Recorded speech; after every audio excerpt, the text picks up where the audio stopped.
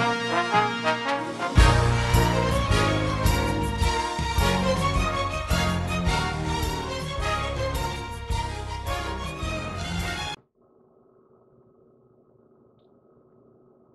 was asking you, I was saying, what is it you want me to speak on? And you gave me chapter one, and I'm reading chapter one, and I read it about 4 times, and I'm like, okay, well, what do you want me to bring out of this? What do you want, what do you want me to expound on here? And I seen, you know, I seen that Israel, he's speaking to Israel, and I seen that they were in a backslidden state. They were in a backslidden state, but yet, like even while I was praising, Yah was still speaking to me, and he was like, yeah, they're in a backslidden state, but it's not as if they just totally forsook me. They're still going through the motions. Yeah. See, and it's a lot of people in modern day Christianity, and I use that term broadly, Christianity slash messianics, slash Hebrew roots slash whatever, speaking about everyone that adheres to the Messiah as their Adonai and their Malik, their king. Many folks are simply going through the motions, and this is where Judah found themselves. And we're going to get into that, and just, keep that in the back of your mind or on the shelf of your mind that, that this is really speaking about them going through the motions. So Isaiah chapter 1, we're going to jump right in. Jeez.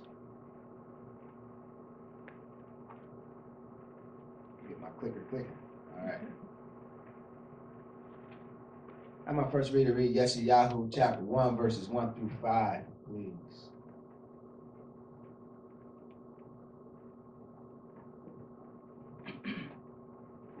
The vision of Isaiah, the son of Amos, which he saw concerning Judah and Jerusalem in the days of Asa, Jotham, Asa, and Hezekiah, king of Judah.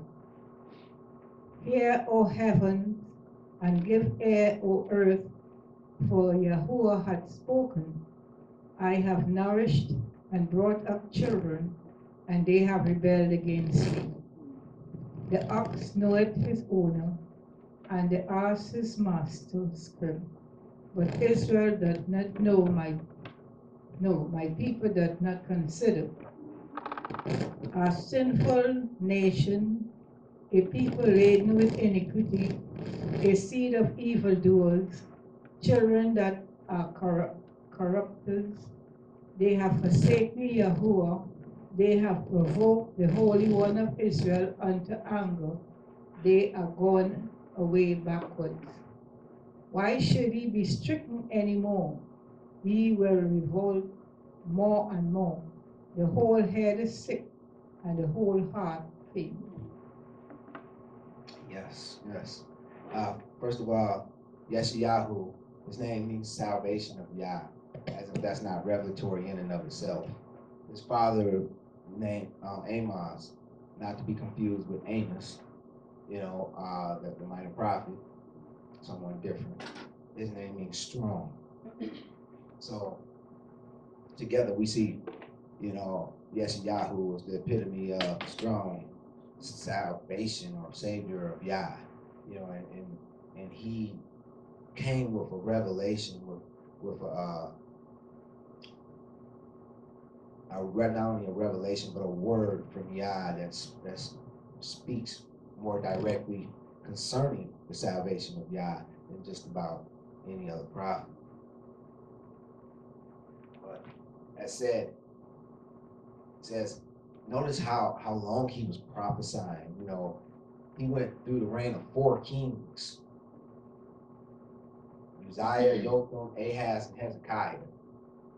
You know, he lived a very long life. You know, because if you add up those reigns, it's over 100 years. So, you know, he was, you know, that's not to say that he lived through the full reign of all of them, but, you know, he must have, his ministry must have touched each one of them in some type of way.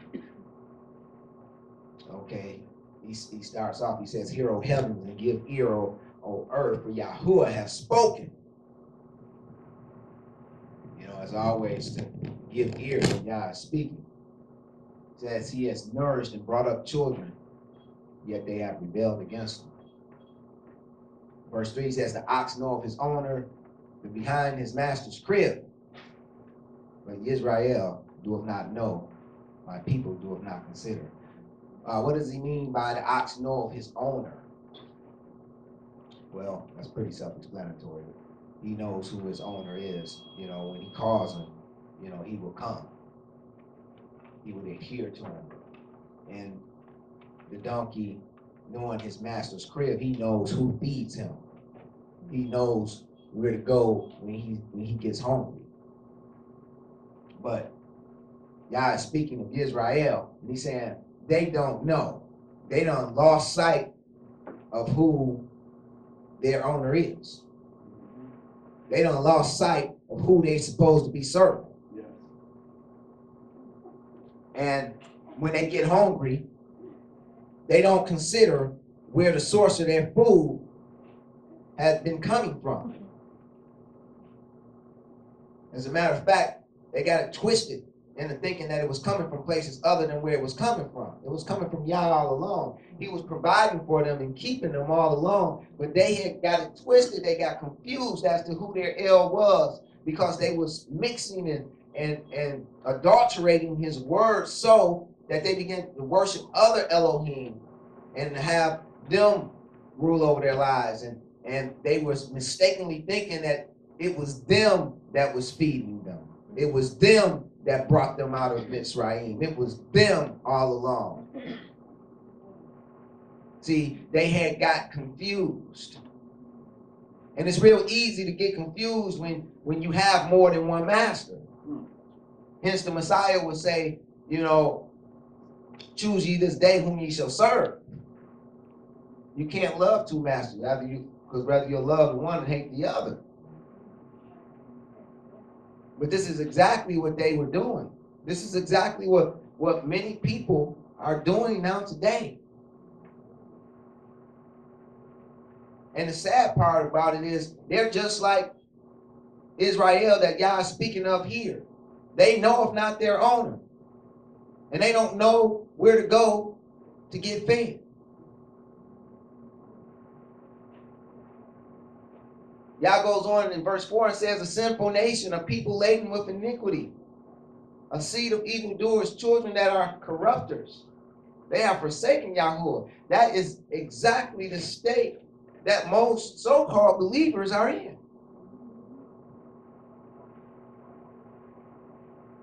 It says Yahuwah have provoked the Holy One of Israel unto anger. They are all going away backward. They doing things backwards. You know, just like you see today, you see many of those who profess to love Yah refuse to accept his Savior. Huh? That doesn't even make sense. And then you have those who do accept his Savior refuse to accept his Torah, his teachings and instructions. When they should be going forward, they're going backwards. Verses 6 through 9 says, "For the sole of the foot even unto the head, there is no soundness in it, but wounds and bruises and putrefying sores. They have not been closed, neither bound up, neither mollified with ointment. Your country is desolate. Your cities are burned with fire. Your lands Your land strangers devour it in your presence, and it is desolate, as overthrown by strangers. The daughter of Zion is left as a cottage in a vineyard, as a lodge in a garden of cucumbers, as a besieged city. Except Yahuwah Zavaot had left to us a very small remnant, we should have been as Sodom, and we should have been as Gomorrah. And the modern day state of believers is no different. It's just that they don't realize it, even as Israel here didn't realize it. They're wounded and battered and beaten of Yah from the sole of their foot even unto their head. Yah has been constantly rebuking them and disciplining them and trying to get them to acknowledge him. And they just shrug it off as bad luck that they're going through this. You know, or something to that effect. They don't realize that they are, as a daughter of Zion, they're left as a cottage in a vineyard, which speaks of them being alone, being surrounded by things that are not like them. The daughter of Zion is left as a cottage. The daughter of Zion is the righteous one. But the righteous one is left as a cottage in a vineyard. They're in the vineyard, but there's no one else around. That's why this just seems like such a lonely walk. Because it's few and far between of those true daughters of Zion, those who are truly seeking and thirsting after righteousness. They're like a lodge in a garden of cucumbers. You have one lowly lodge and you have cucumbers for as far as the eye can see. And those daughters of Zion, they're all looking like, well, where's everyone else? Where are the others? Even as a besieged city, everyone around them is rebuking them. Everyone around them is saying, oh, it don't take all that. Oh, you don't have to do that. That's done away with. This, that, or the other. Oh, that wasn't the Messiah. That was somebody else. We still waiting on them to come. I'm telling you, it's no different today than it was when Isaiah wrote this. Let me have my next reader read Yeshayahu 1:10 through 13. Hear the word of Yahuwah, ye rulers of Sodom. Give ear unto the law of our Elohim, ye people of Gomorrah. To what purpose is the multitude of your sacrifices unto me, saith Yahuwah? For I am full of burnt offerings of rams and the fat of fed beasts, and I delight not in the blood of bullocks or of lambs or of he-goats.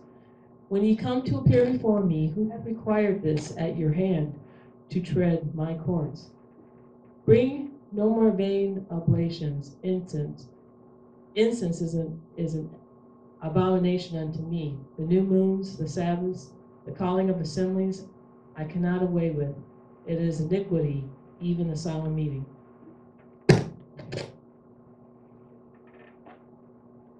Here it is.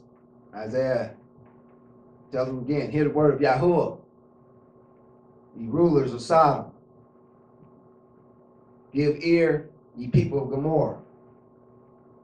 Even today, the so-called believers, they act like those of Sodom and Gomorrah. They do everything under the sun and still want to hang Yah's name upon them. Even though they're not saying or doing any of the things that Yah said that his people would do or should do, they still want to call themselves by his name and bring discredit to his name, so much so that some people frown up when they hear you say you're a Christian or you're a Messianic or you even believe in the word, period. It used to really mean something. When a person said that there was expectations concerning how they acted.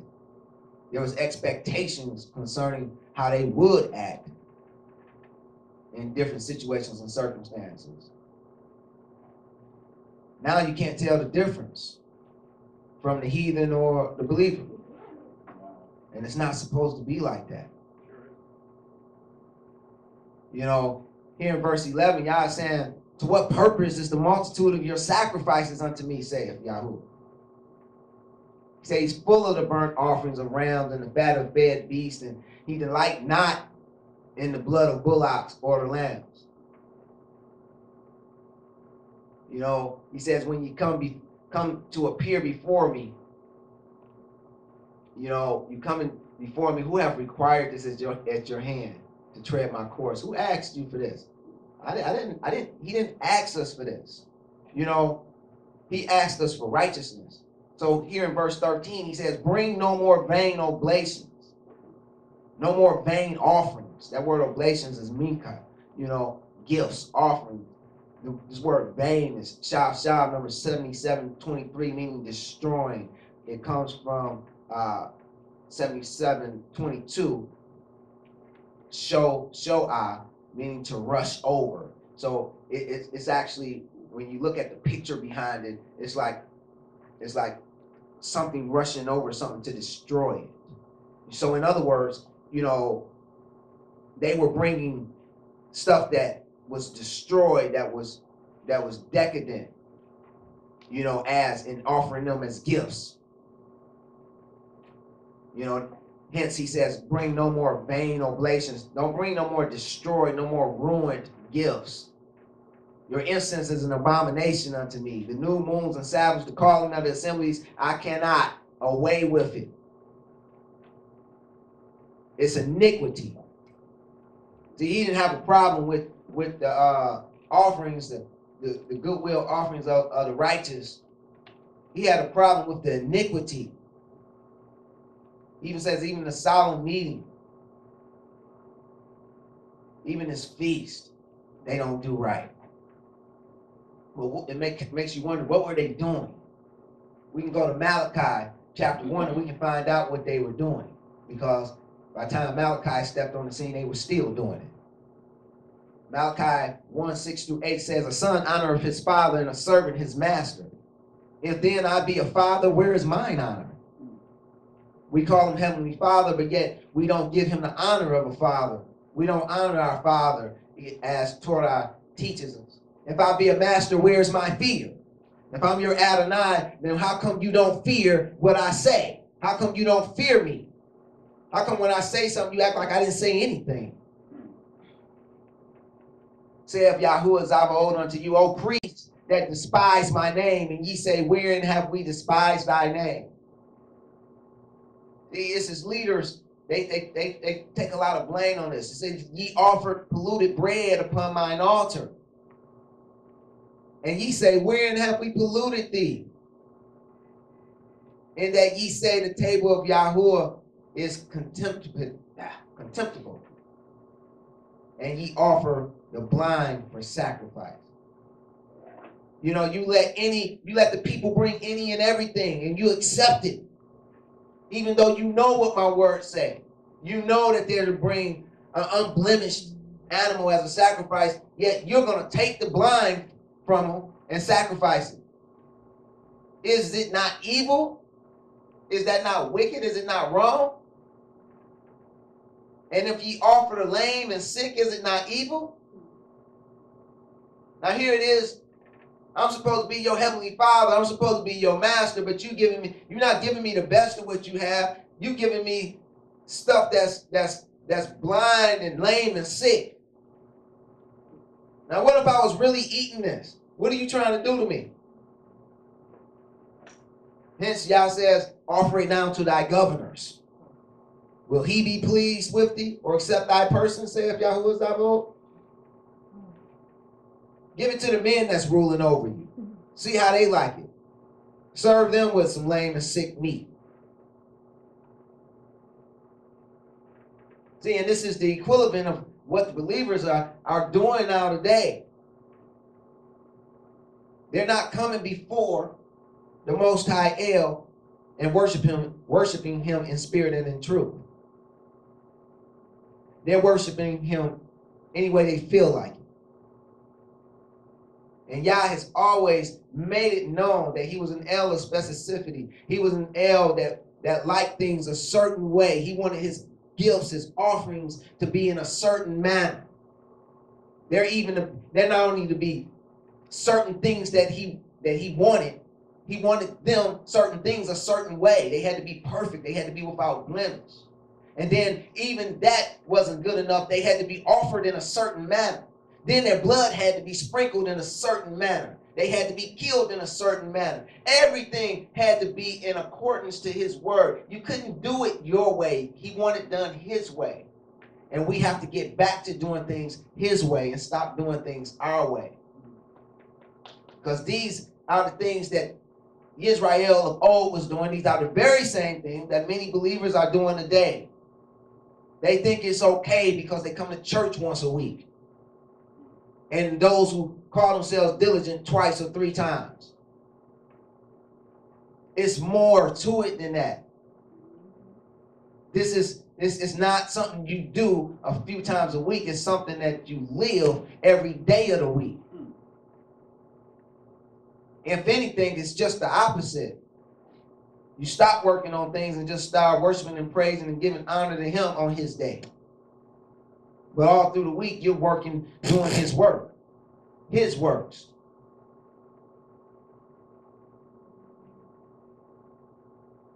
People got it backwards. Let me have my next reader read Isaiah 1:14 through 17.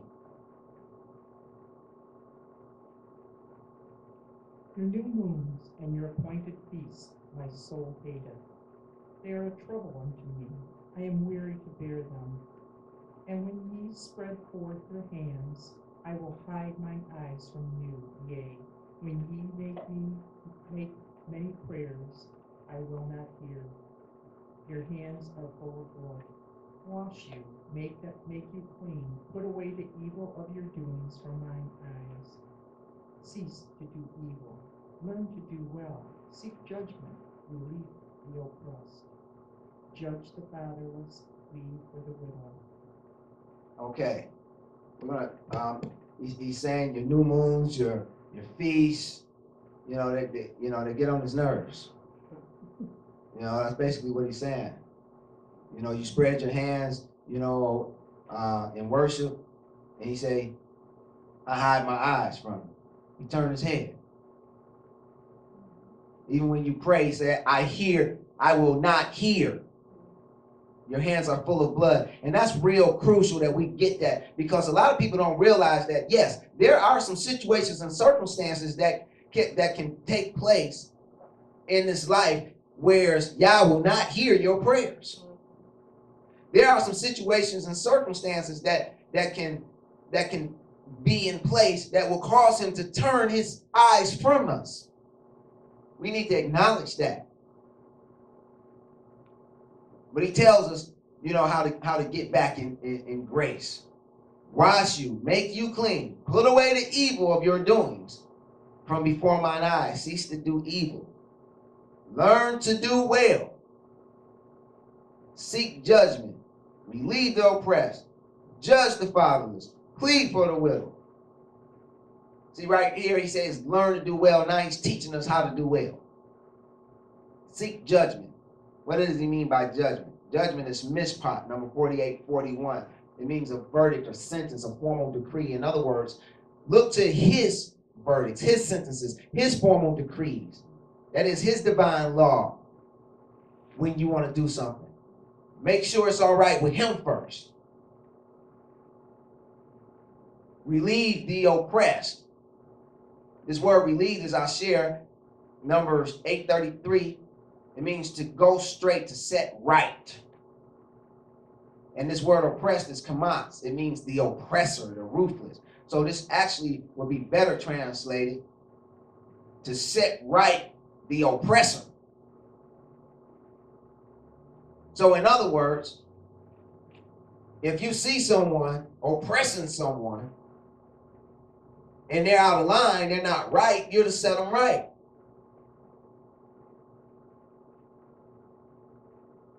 He goes on to say, judge the fatherless. Now this word judge is different from the judgment up above it. This is shafat, meaning to judge, to govern, to vindicate. He's saying, judge the fatherless.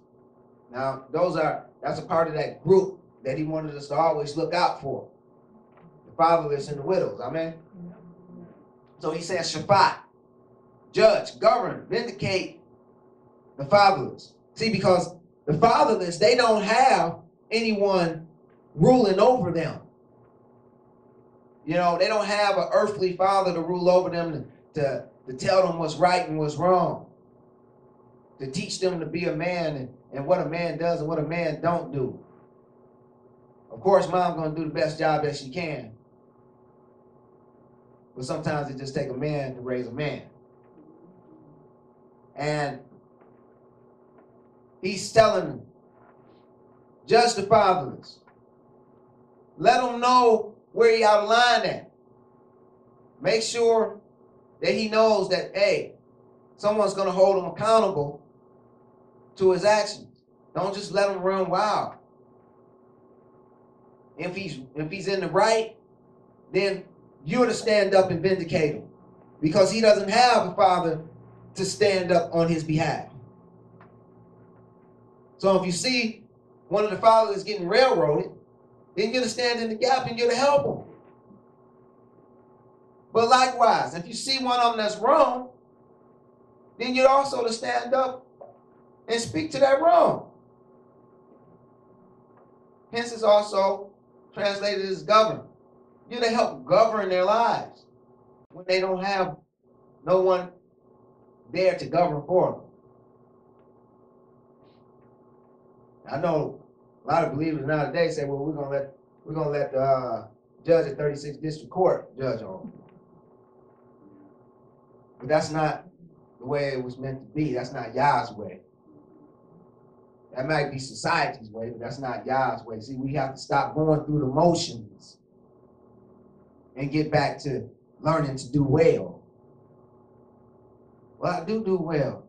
Do well in accordance to Yah's word. What he sees well to be, not what we feel well to be. We're also to plead for the widow. This word plead is rub or ru in the Hebrew, number 7378. It means to strive or contend.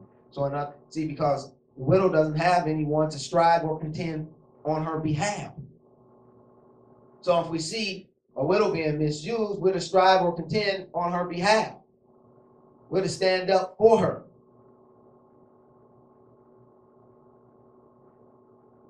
And vice versa. If she's wrong, we let her know that too. And my next reader read Yeshayahu 1:18 through 22. Come now and let us reason together, saith Yahuwah. Through your sins may be as scarlet, they shall be white as snow.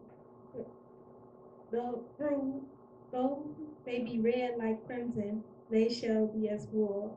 If ye be willing and obedient, ye shall eat the good of the land. But if ye refuse and rebel, ye shall be devoured with the sword. For the mouth of Yahuwah has spoken it. How is the faithful city become an harlot? It was full of judgment, righteousness lodged in it, but now murderers. Thy silver is become dross, thy wine mixed with water. Okay. So Yah, he's tired. He's saying, come on, let us reason together.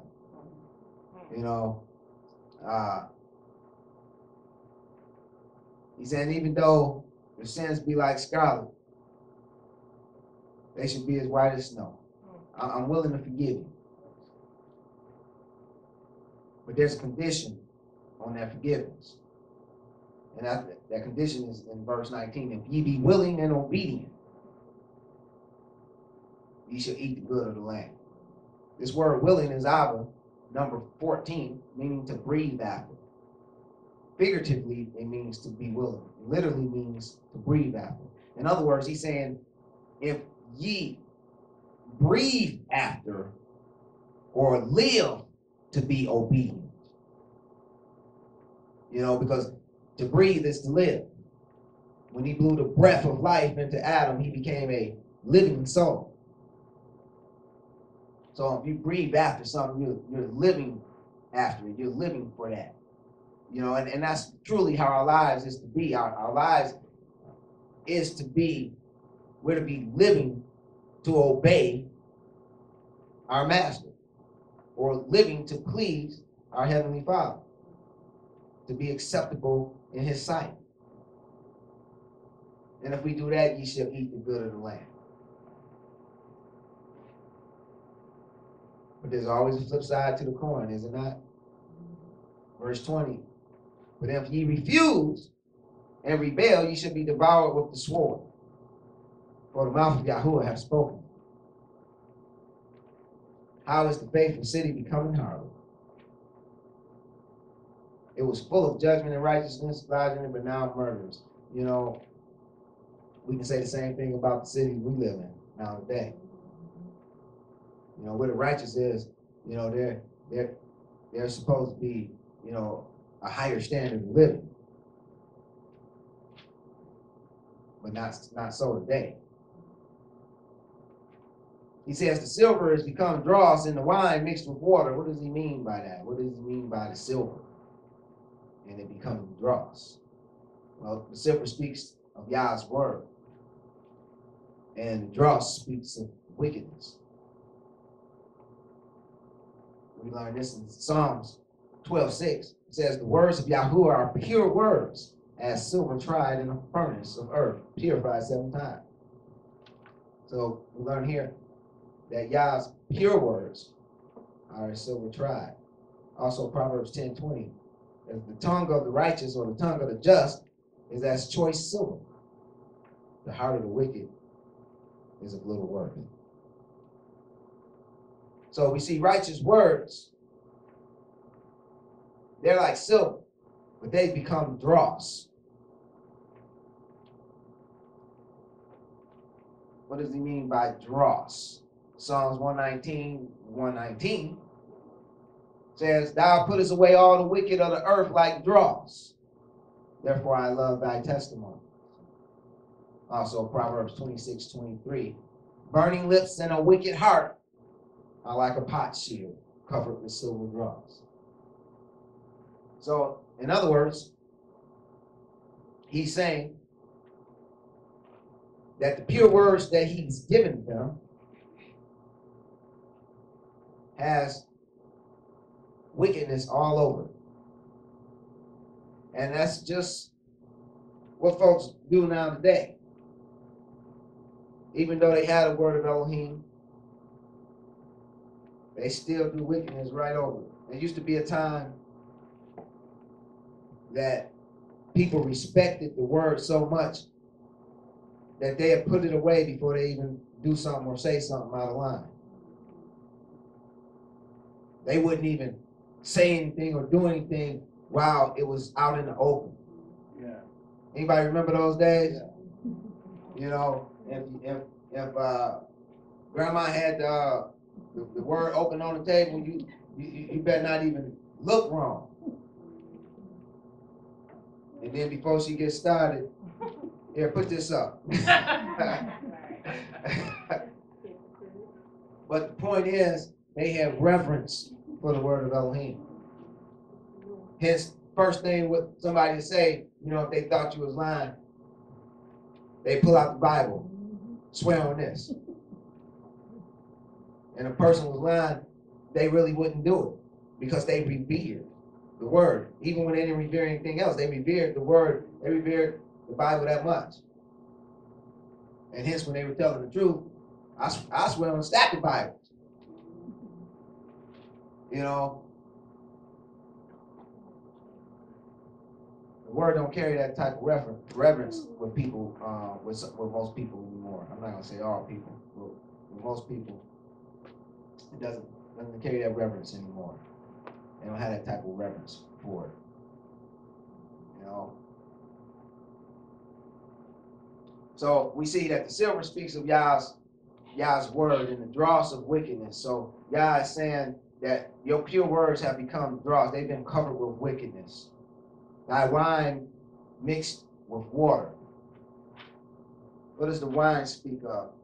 The wine speaks of joy and happiness. We read in Yirmiyahu 48:33, and joy and gladness is taken from the plentiful field and from the land of Moab, and I have caused wine to fail from the wine presses.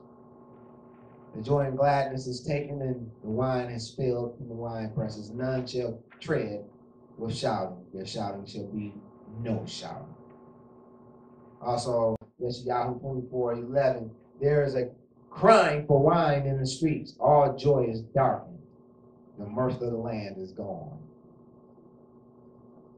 The same way it happened to them of old is the same way it is happening to us today. And that is, it came about from the leadership. As we see in Yeshayahu 1:23, thy princes are rebellious and companions of thieves. Everyone loveth gifts and followeth after rewards. They judge not the fatherless, neither doeth the cause of the widow come unto them.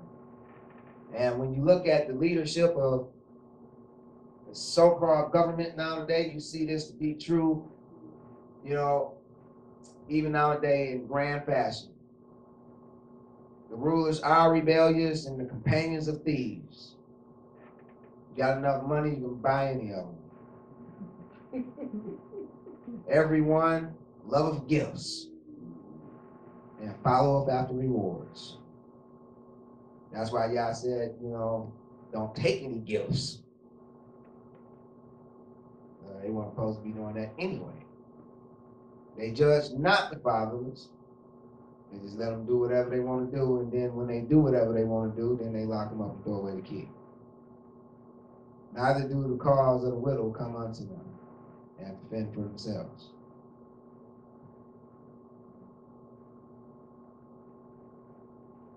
They make you what they call it, food stamps on bridge card nowadays. Section 8. Verses 24 through 27. My next reader, please. Therefore saith the Adonai, Yahuwah of hosts, the mighty one of Israel, I will ease me of mine adversaries and avenge me of mine enemies. And I will turn my hand upon thee, and purely purge away thy dross, and take away all thy sin. And I will restore thy judges as at the first, and thy counselors as at the beginning. Afterward thou shalt be called the city of righteousness, the faithful city.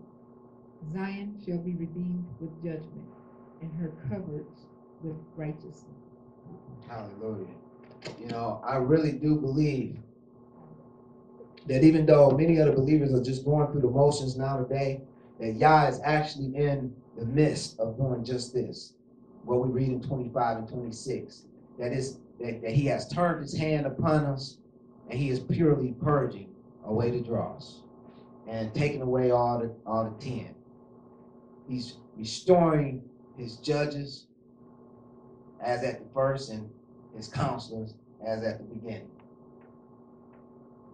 And when he's done, there will be a city called the city of righteousness, the faithful city. Zion shall be redeemed with judgment, and her converts with righteousness. What does he mean, redeemed with judgment? When we look at this word redeemed, it's padah in the Hebrew number 6299. It means to sever, that is, to ransom, to release, to preserve. Now, I was looking at this and I was saying, man, that sounds pretty much like what Yah said, and I couldn't help but think about it. We were in Isaiah, and he was quoting Isaiah 61. In Luke 4:18, he says, the Spirit of Yahuwah is upon me, because he have anointed me to preach the gospel to the poor. He have sent me to heal the brokenhearted, to preach deliverance to the captives, and recovering of sight to the blind, to set at liberty them that are bruised. See, a lot of people are just going through the motions, and they don't realize that Yahshua actually performed wrote this. He actually done this. He was quoted saying this some 2,000 years prior to today. And when Isaiah prophesied it, it was, I don't know, however long it was hundreds of years prior to him saying it. You know, but most people do not equate, they don't get this understanding. They don't understand that the spirit of Yahuwah was upon Yahshua, that he had anointed him to preach the gospel to the poor. And they do realize he did do that. And they do realize he sent them to heal the brokenhearted. But this part, they don't really get. To preach deliverance to the captives and recovering of sight to the blind. They seen where he healed the blind, but to set at liberty them that are bruised. He really did deliver the captives and set us at liberty. Those of us that are, this really speaks to being oppressed. He really did set us at liberty. Those of us who are oppressed. He did deliver the captives. And this is the part of the gospel that has been lost, so to speak, that people don't realize or, refuse to acknowledge. What he's speaking of here is really the kingdom of Elohim that was at hand. It says that here in verse 27, Isaiah 127, it says, Zion shall be redeemed with judgment. Now, we already went over this word judgment, and we know that it speaks of Yah's his divine laws, his decrees. His decrees, his divine law, I'm missing one. His verdicts, his sentences. See, and what people don't realize is that with the law of Yahshua, with his laws, those were his mishpat. Those were his verdicts, his sayings, his decrees. And that is what you're redeemed by. That's that silver, that pure words of silver that was tried in a furnace. That's what we're redeemed by. The teachings and instructions of Messiah. And that's what people, they're not realizing today.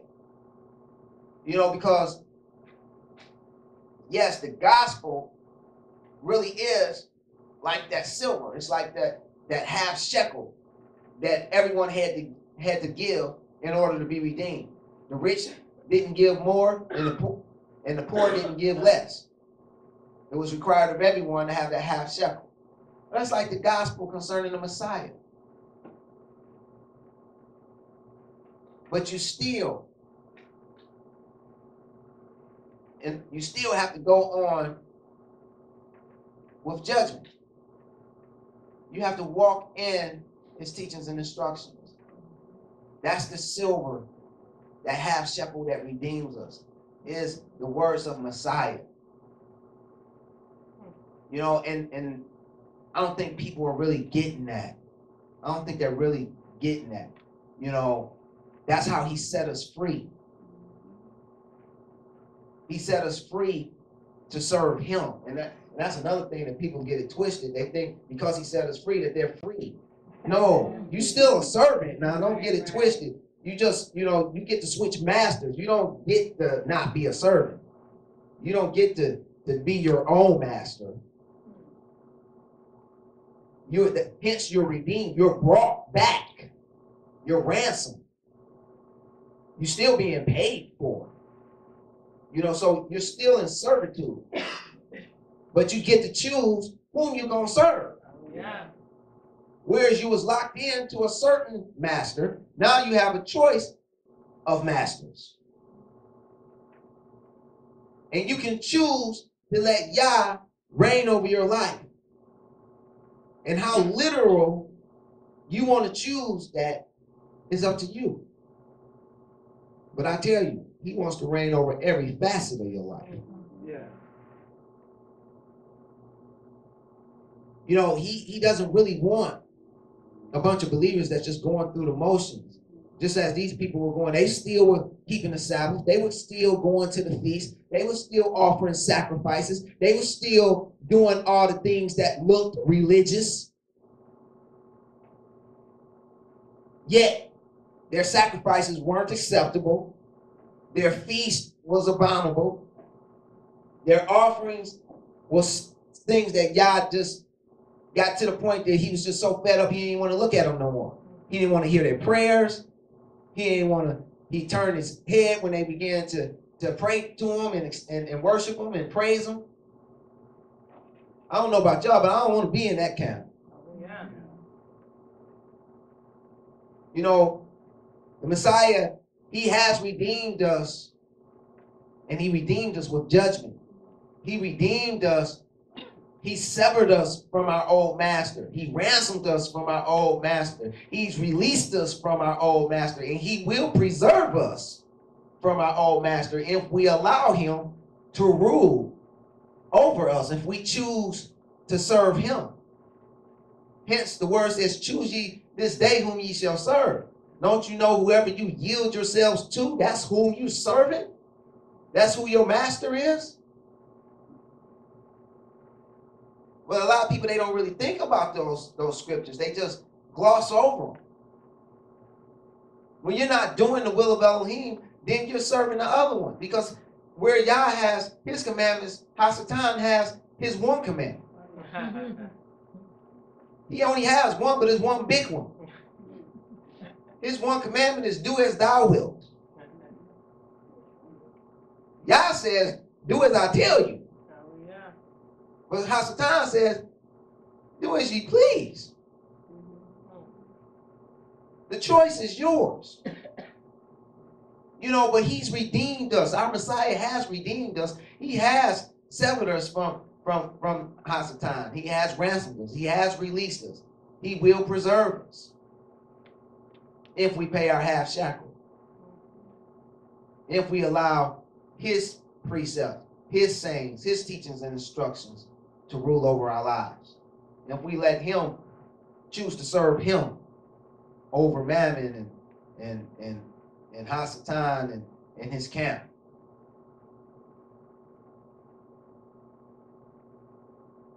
It goes on in verse 27. It says, her converts, Zion will be redeemed with judgment, and her converts with righteousness. You know, so in other words, what you're seeing here is a picture of the ecclesia and the believers, the ones that they go out and convert. You know, even the Gentiles and everyone else. We see in Matthew 18:3, the Messiah said, you know, this is after he took a little child and he brought it before his apostles.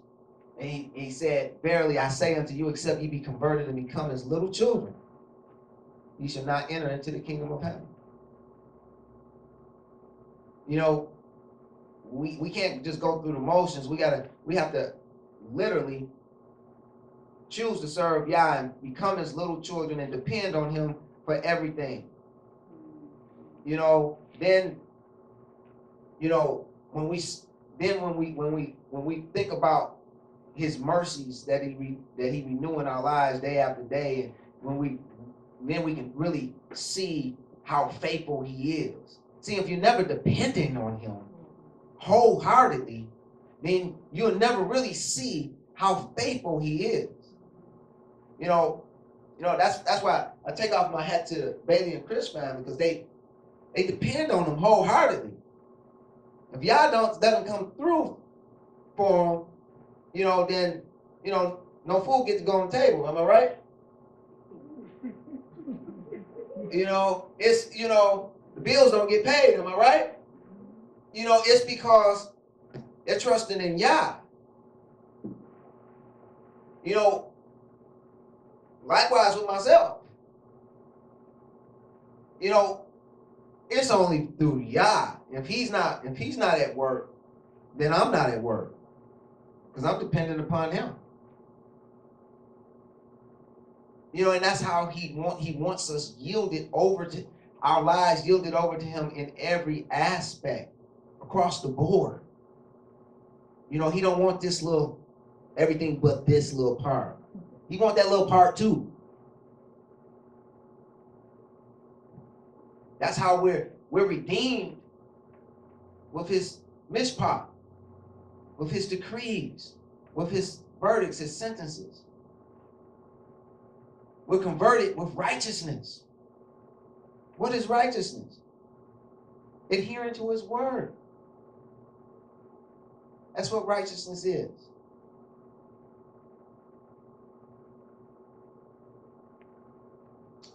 Verses 28 through 31. And the destruction of the transgressors of the sinners shall be together, and they that forsake Yahuwah shall be consumed. For they shall be ashamed of the oaks which ye have desired, and ye shall be confounded for the gardens that ye have chosen. For ye shall be as an oak whose leaf fadeth, and as a garden that have no water. And the strong shall be a tow, and the maker of it a spark, and they shall both burn together, and none shall quench them. Well, what is y'all talking about? They shall be ashamed of the oaks which ye have desired, and ye shall be confounded for the gardens ye have chosen. What he's actually speaking to is the high places and the groves that you read that they were worshiping at throughout the word.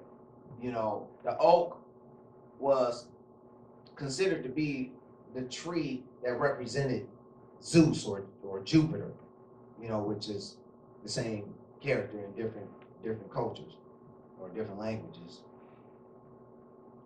But the oak represented Zeus or Jupiter, you know, and they used to do all type of unseemly acts up under these oaks.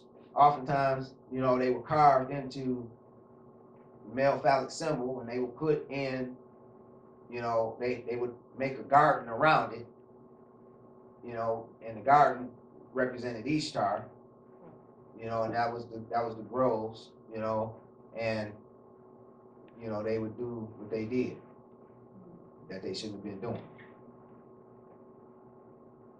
Say a lot. Say a lot.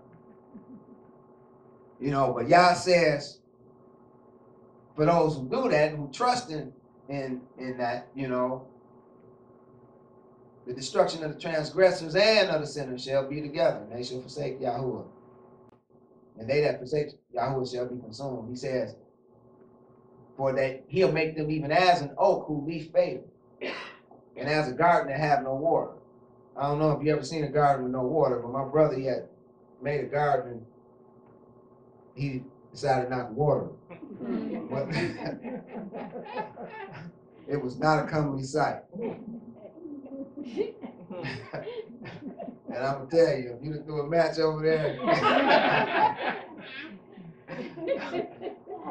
and he says, and the strong shall be as tow. Tow kind of speaks to, you know, just a gathering of twigs or even fabric or whatever, but you know, it was usually something they was gonna burn. And the maker of it, a spark, you know, maybe even tumbleweed may even fit into that. And the maker of it a spark, and they shall both burn together, and none shall quench them. And we know that the word, well, this is the word saying this, but the word elsewhere bear witness to this as well.